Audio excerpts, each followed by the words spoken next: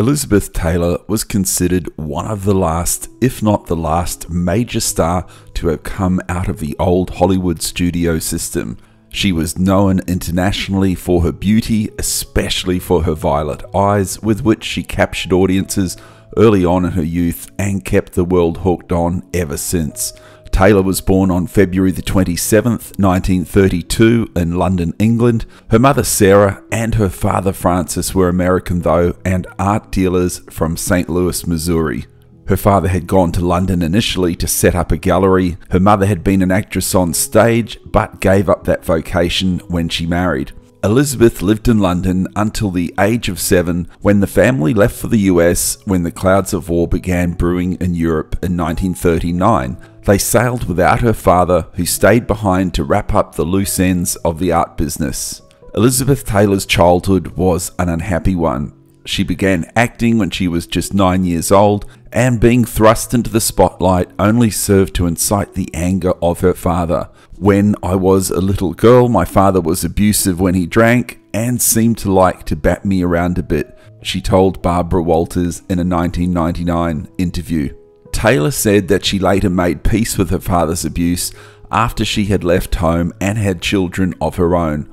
I started thinking about my father and how it must have felt for him to have his 9-year-old daughter making more money than he was, when he had been this very proud, beautiful, dignified man, she said. I don't blame him, he was drunk. I know he didn't mean to do it. He didn't know what he was doing. Before she was even in her teens, Elizabeth Taylor had become a successful Hollywood star, but fame was far from idyllic for the young actress.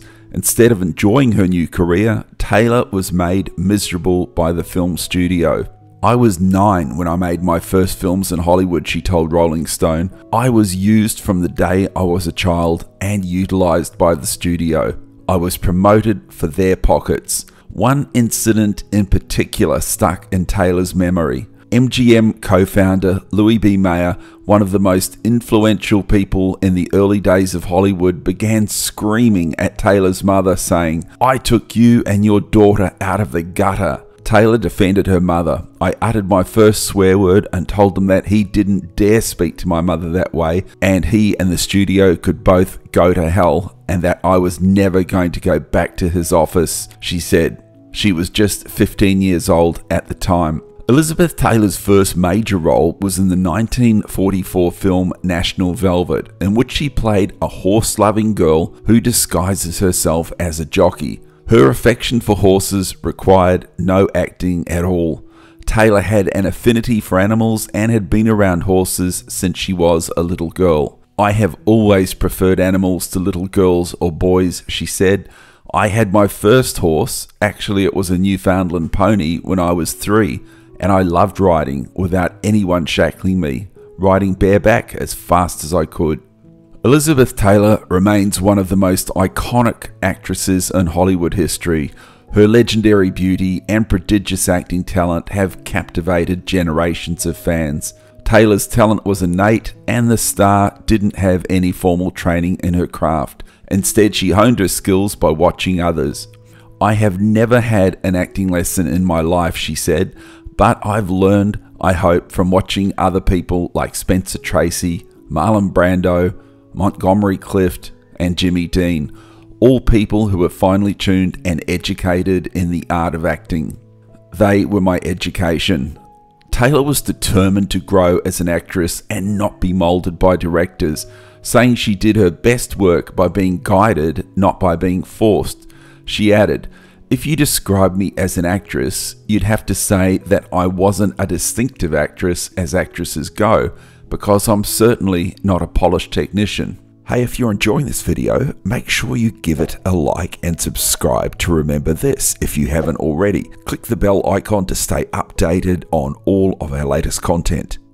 Elizabeth Taylor had 7 husbands in total, but had 8 weddings, as she married and divorced her 5th husband, Richard Burton, twice. Many think Burton, her 5th husband, was the great love of her life, while she described him as just one of her soulmates, along with another husband, Mike Todd, the only husband Taylor didn't divorce but who tragically died in a plane crash. Taylor did remain fond of Burton long after their divorces though, and continued to wear a 33-carat diamond ring he had given her. She described herself as a romantic who was willing to change herself to make her husbands happy. Her seventh husband, John Warner, was a politician, and Taylor went into semi-retirement after marrying him, settling into the life of a politician's spouse. Being a senator's wife was quite different from being a Hollywood star. Washington is the hardest town for a woman in the world, especially if you're married to a politician, Taylor said. If the woman is the politician, then it might be quite different.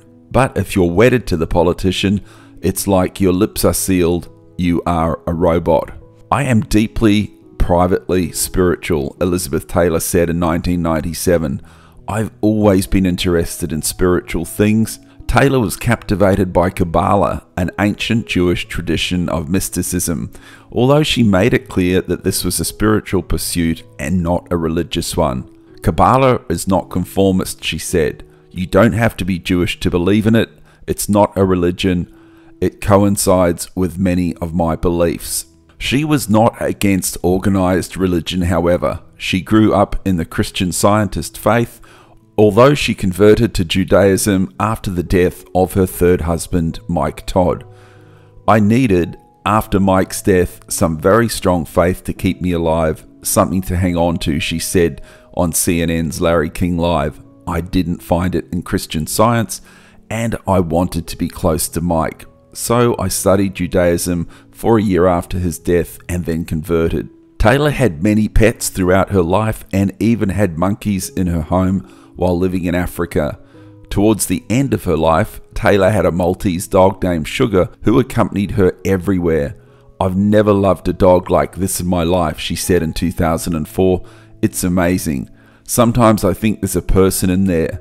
Perhaps one of the greatest tests of Elizabeth Taylor's talent was concealing the chronic pain she lived with for most of her life. She was born with scoliosis, a condition which curves the spine. Her condition grew progressively worse as she grew older, but Taylor maintained a sense of humor about the pain that became a constant companion. I was born with it, but it has finally caught up with me, she said in 2004. My body's a real mess. If you look at it in the mirror, it's just completely convex and concave. I've become one of those poor little old women who's bent sideways. My x-rays are hysterical. The bone doctors just throw up their hands and say, sorry, there's nothing we can do, which is so cheery. She joked about the fact that she was still going strong in her 70s. People must think, my God, she's still alive, she said. But there's some resilience in me that makes me keep fighting. It's the damnedest thing. I just keep coming back. By 1997, Elizabeth Taylor had been a legend for decades. Her status as a cultural icon was secure, and she was in a position to retire on her vast wealth and enjoy the fruits of fame if she wished. Instead, she threw herself into AIDS advocacy, becoming the founding chair of the American Foundation for AIDS Research, and then going on to form the Elizabeth Taylor AIDS Foundation. She traveled all over the world to educate people about the disease, feeling an urge to create a lasting impression on the world beyond her films. I find being Elizabeth Taylor really boring, she said, explaining why she was so focused on her advocacy work. I think if you were born with privileges or given privileges, then you should just share them. Like money, it's to share. I've known too many people who just sat and hoarded and were miserable. Just miserable sons of bitches. I have always believed that giving is one of the reasons that we were put on this earth. I've acted on that belief since I was old enough to leave my nest. Most famous people find themselves the subject of tabloid fodder at some point in their lives, but the public's fascination with Elizabeth Taylor was seemingly never-ending. Her long and prolific career, along with her turbulent personal life, made her a frequent media target. Taylor resented how the press handled her image and said that she was far different from how she was portrayed in the news. I'm not some strange kind of coiled person, she said in 1981. I guess interviewers need a handle, and for some reason, don't ask me why, They like to make me sound off-putting, but I learned that very, very young, that the minute you start believing your own publicity, you're in a world of trouble. So I take the hubbub surrounding my life with a dose of salts, a big dose. She credited her parents with keeping her grounded. The problem is that the media have made my life out to lack dignity by not allowing me the privacy I require, and by fabrication, she said. Even though she worked for most of her life starting her acting career while still a child, Elizabeth Taylor never slowed down. She kept acting long after people thought she would have retired, and she spent her later years working as an AIDS activist even in the face of her own declining health. In 1981, then in her late 40s, Taylor made her stage debut in a revival of The Little Foxes. She had more than 50 films under her belt, 2 Oscars, and was busy in politics as the wife of Senator John Warner, but decided to turn her skills to theatre simply because she could. "I'm well enough off not to have to work," she said. "No one has a gun at my head, but I act because I like it." Taylor was adamant that it was her love of acting that kept her driven, rather than a desire to stay relevant and prove herself. "I have a very sound ego, I think," she said. "I don't have to go out fighting windmills or trying to prove things. Certainly not to other people. That would be a waste of energy." Taylor overcame a litany of health problems throughout the 1990s, from diabetes to congestive heart failure. She had both hips replaced in 1997 and had a brain tumor removed. In October 2009, Taylor underwent successful heart surgery.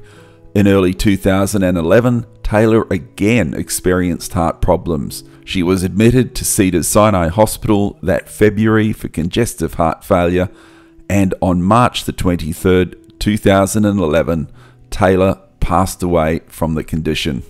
Elizabeth Taylor credited Montgomery Clift with making her take acting seriously. Taylor was so impressed by Clift's incredible preparation and concentration to play a role that she actively began to seek better parts and give more dynamic performances.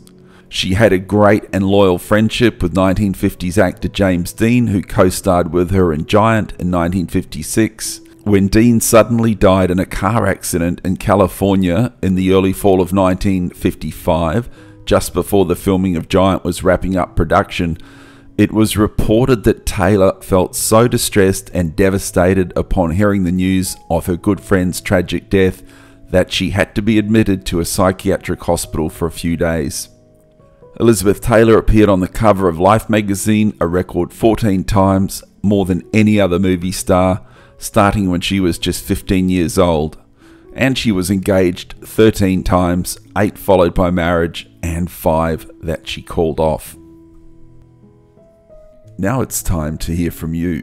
Do you have a favourite Elizabeth Taylor role or moment in her career that you perhaps keep going back to? Let us know in the comments below, and if you haven't already done so, click the like button and stay updated on all of our latest content.